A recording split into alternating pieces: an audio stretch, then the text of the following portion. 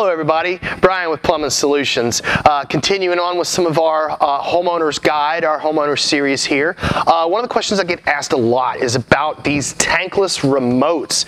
This is your controller. Some people try to call it a thermostat, but really it's not. It's just a controller where you can control the temperature of your water heater remotely from a different location in your house. Sometimes they put these in the master bathroom, sometimes they put it in the big walk-in closets, but most of the time they're going to be located outside in the garage. Sometimes if an electrician didn't run a wire for us, we might have put it in the bottom cover of your tankless water heater. Now this one's a Rheem, and stuff I get asked a lot is, I don't know if you can see here, but it'll go up to about 120 and stop, and it won't go any higher than that. And people ask, can I turn this thing up? Well, you, as the homeowner, it's your house, and yes, you can. We can't sell you a house that's higher than 120. That's why it's locked out like that.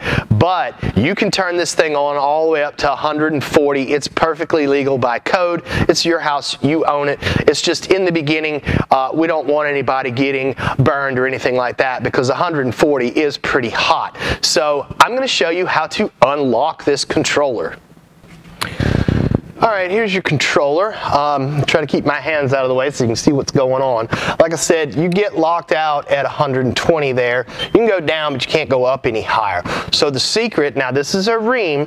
This is our most popular one we have out there, and it says Rheem on it. If you have a different one, those settings are going to be different, and we'll talk about that in a different video. But if you have a Rheem, it's really simple. You can do it right here at your remote. What you're going to do is you're going to press this up arrow down for about 5 to 10 seconds. So let's press it down, hold it. It'll start flashing that 140 at you. What you're going to do now is press the down arrow while still holding the up arrow and then release them both at the same time. Just like that.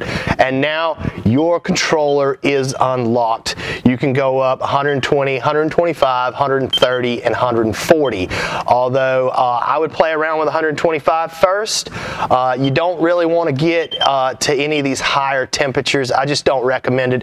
It takes away from some of the efficiency of the water heater, and you're having to back off a little bit in your showers. Now, some people like to have the 130 because that's where it kills germs and things like that. Some of the people that have the masks, the CPAPs and stuff with the apnea, they want to run their hot water. They want to clean those masks at 130. People have asked that. But you can go up and you can go back down. It's pretty simple. Rheem's easy to work with.